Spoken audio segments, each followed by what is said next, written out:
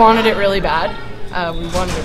But it just shows that we can play at that level. Like after that set, we came into the bench, we're like, this is what we've been talking about all season, this is the level of play we need to play at, and it just shows that we can do it, so let's do it all the time. So it's just, from there on out, it's just like being able to play at that standard all the time. I think they played some very great defense, but I think we just kept on swinging and keeping our head calm even when they were getting a lot more points and digging us up. So I think we just stayed constant and kept swinging and just eventually went our way. We had a team talk today, like our co-captains, they brought us in and we had a chat about, you know, like setting that fire, that passion to win, playing. We all want to be here, obviously, but we need to show it. We need to show it on the court and show the crowd, show the people on the bench, show our coaches that like we want to play and we want to win.